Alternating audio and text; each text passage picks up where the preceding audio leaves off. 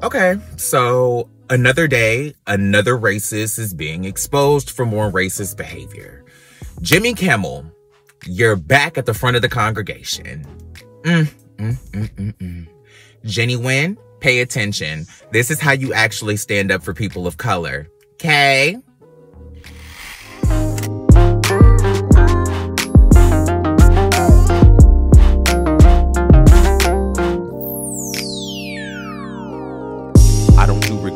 I'm trying to learn from my lessons, but do I get it yet? I want to set an example, but I'm not sure I done handle all my demons. I'm thinking that I should court a vet. I fight for all respect. I'm working overtime to keep in my head. I understand I'll get the love when I'm dead, so my focus is red. Choose the black out, always keeping me chosen. I've been the token, now the back is ahead. On my soapbox, just...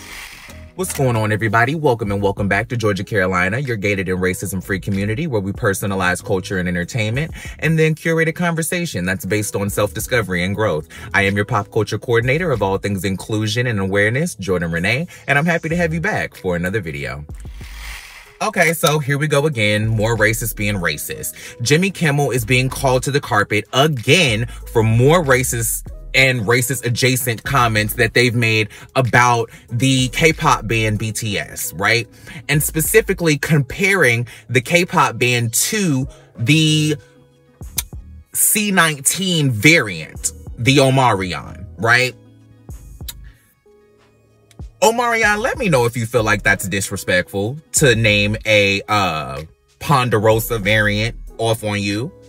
If you feel like that's disrespectful, let me know. If you think it's another way to promote yourself, let me know. Because I would probably try to spin that and use it to my advantage. But some people just think it's rude. So let me know how you feel about that. Hey everybody, it's Editing Jordan. So we found out how Omarion feels about that, and he's not very happy about it. He doesn't appreciate being compared to the Carriana 19 and a half, and he specifically said that he's an artist, not a variant, so I can appreciate that stance, and I'll apologize for including him in that specific way. But I did want to include that picture of him in the video anyway, because he's just aging so well. Anyway, back to the video. Let's go back to the past, and then I'm gonna jump up to the present, okay? Mind you, this is not Jimmy Kimmel's first experience with racism. This is not his first experience with doing shit that's racist. Remind you, back in the day, Jimmy Kimmel was doing all type of blackface all over the TV, doing basketball players, doing Oprah, doing this person, that person, all type of blackface, right? Got called to the carpet for that. He made an apology that most people thought was BS, but they ended up letting him slide and he kept on going, right? Especially because people tried to defend him and say that blackface is one thing and him doing celebrities is another thing, and him doing Oprah and him doing this person and him doing that person is not blackface, when that's literally the definition of blackface. Blackface is painting yourself in a tone that is comparable or darker to African American or black people in a way that is done to make a joke or to make a mockery of. So if Jimmy Kimmel was doing Oprah or doing whoever as a joke or for a bit, that is the definition. That is stereotypical categorical blackface. Okay?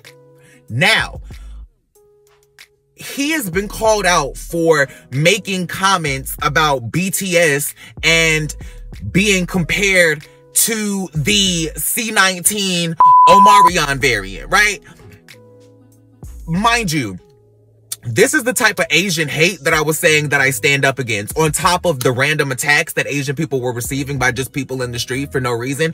This is the type of shit that I'm talking about. By sitting here and blaming this Ponderosa on Asian people, like, that's not okay.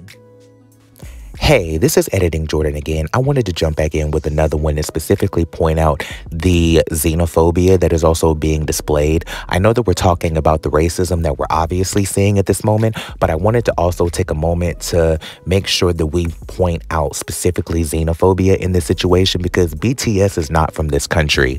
And to have this type of directed discrimination against people from another country is sick and disgusting, and it's just as wrong and certifiable as racism. So I wanted to make sure to show the equality of wrongdoing in both of these titles and both of these situations. I wanted to make sure that we call him out for being just as xenophobic as he is racist. Okay, back to the video. Not okay. That is racist. At the end of the day, these microaggressions are under the umbrella of racism. It is racist. There are no ifs, ands, or buts about it. And for you to sit here and allude to the only, like, you were trying to be slick in this last attempt where he was in his opening monologue of his show and he alluded to this Ponderosa variant, or the levels of the variants being like boy bands. And he started naming boy bands from the past, all being American. And then he finally got to the end and he didn't name the last boy band where he said, and then we'll get to one that's gonna take us all out or whatever, right? And never said a name of a boy band. Mind you, excuse me, he's already been called out for saying BTS. So I'm sure that was an intentional joke made to not say the name, but allude to exactly knowing who you're talking about. Do you get what I'm saying? Like, it's just that level of thought and that level of planning doubles down on intention of racism. That is just blatant, willful ignorance. That almost seems like you're doing it intentionally to try to slip by the censors while still making the same joke. Like you didn't learn anything. In fact, it's not like that. It's exactly what you did. You literally just made the joke without saying the name. So that implies to me that you do not, like, you're not ever going to realize that making a mockery of people of color is not a fucking comedy bit. You did it with black people. You tried to apologize. We got outvoted and they let you slide. That was back when white people could accept apologies on people of color's behalf, apparently. Okay? And even some black people forgave you. You was real close to Kobe Bryant, so I'm not gonna say none of us forgave you. But you switching the person of color that you make your racist attacks on doesn't make it any less racist, Jimmy. It's still fucking racist. Just because you're not attacking black people, just because you're not making fun of black people and now you're making fun of Asian people, that doesn't mean that it's now somehow less racist. And that also doesn't mean that it's somehow more okay. It actually just makes it racist and xenophobic. Just saying. By only implying that you're talking about that race is still racist. I don't understand why cracking jokes at ethnicities and races' expenses is so... why that is so important. Explain to me why that level of joke is so funny.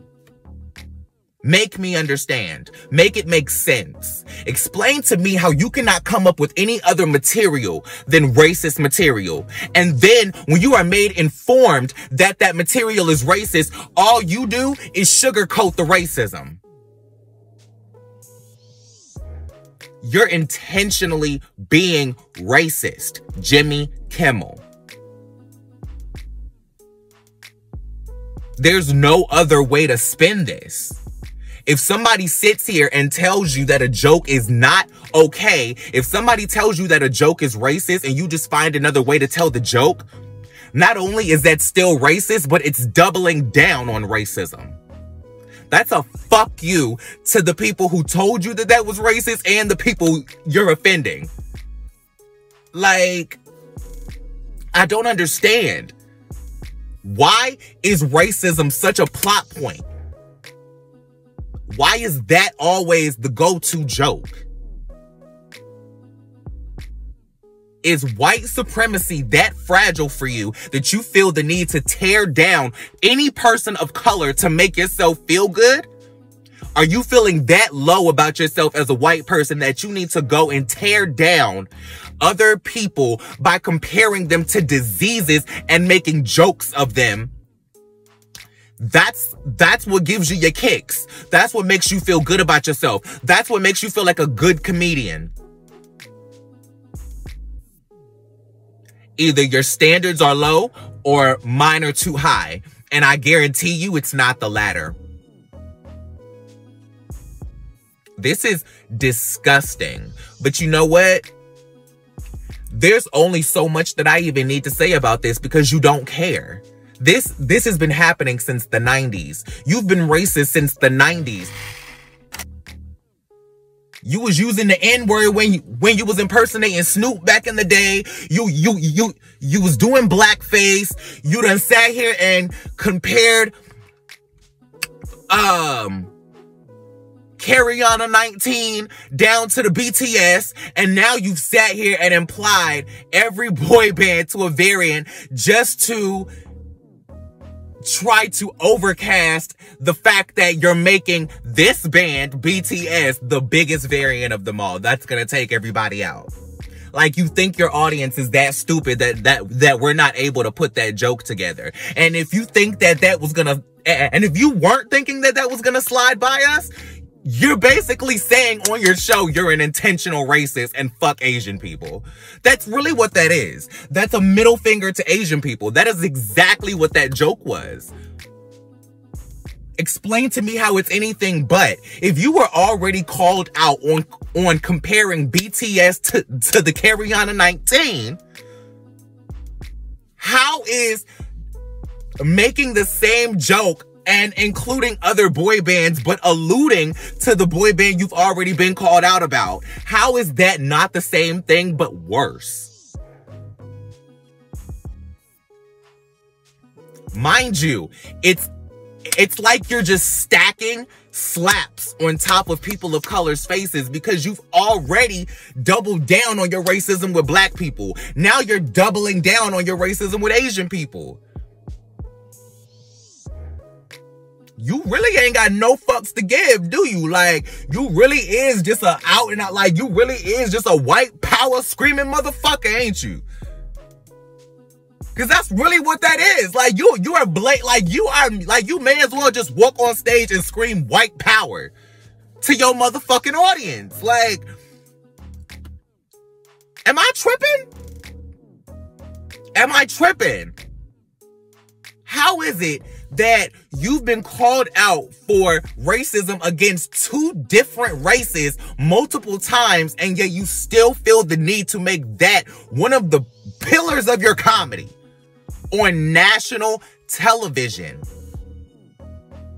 I mean, anywhere is an issue. If it was in your stand-up down to the comedy club and the dive bar, like, it's still a problem. If you did it in a set that nobody saw, it's still an issue. You writing the fucking joke is the issue. But I don't understand how you expect this to keep happening and people not to keep getting in your ass. Like, how do you expect, like, are you just trying to find more covert ways to be racist? Like, saying the N-word didn't work, so you thought maybe dressing like a black person would make us laugh and, you know, slide by the minstrel act. Okay, that didn't work. Okay, so maybe if I switch races and jump over to Asian people, then the black people will laugh, so then they'll jump on with the white folks and we'll be cool. Wrong. Racism is racism. So you comparing Asian people to the Carry On 19 is wrong. So, once again, you using other boy bands as an overcast to just say that the Asian band is the worst one at the end? You didn't have to actually say their name. One, you've already been called out for that, so it would be too obvious. And two,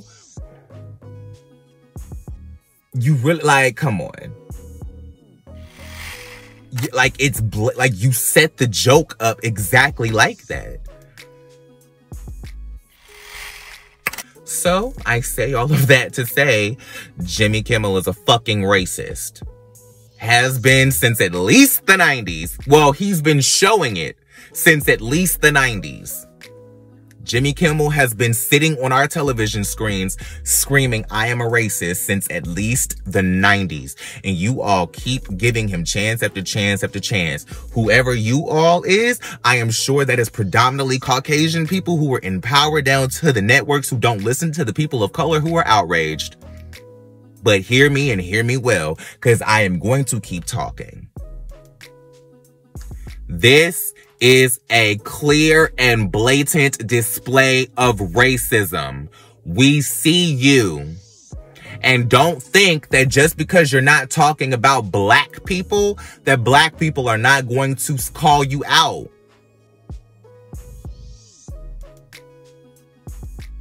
Like, come on. So what y'all gonna do? Because it's not like y'all ain't got the receipts. It's not like y'all don't have the history. So white people in power, what y'all gonna do? Balls in your court. Y'all ain't got no excuse. We all see you. Again. This is strike 4 now. This is the 4th time that he's publicly been called out for being racist that I can count and find physical receipts for it. Actually, it's strike 5 and 6. Y'all remember that time in 2013 when he made that joke about killing everyone in China? Or what about that time he mocked that Asian woman's name at the Oscars? Oh, yeah, I said I was on your ass. You blatantly double down on racism with black people, so you switch races when that don't work, and now you jump over to Asian people thinking they stupid. Like, what is with this white supremacist comedy that you're trying to force down our throats, Jim? There are, like, do you think only white people, like, have television? Like, do you think only white people are able to see your show? Do you think that, like, your show cannot be seen by any person of color ever in the world? Do you only think white people are seeing this? Because I'm so confused. Like, do you have people of color in your audience? Clearly you don't. Clearly you don't.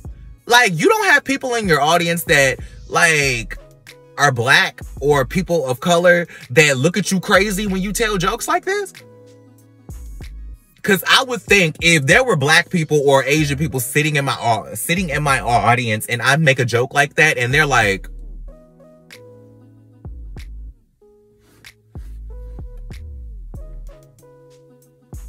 I would be like, wait a minute, something ain't right. Anyway, y'all tell me how y'all feel. Drop down in the comments, leave your opinions. Y'all know I will be there. And thank you so much for coming back to Georgia, Carolina. I am your pop culture coordinator of all things inclusion and awareness, Jordan Renee. And if you like the video, share, subscribe, hit the notification bell, do all of the things, and I'm damn near delirious because I can't understand how a man has blatantly been on our television screens projecting flat out racism since the 90s, and he is still on TV, and I'm talking about this shit in 2022. I am legitimately delirious. Like, I got to go. Bye, y'all. Bye.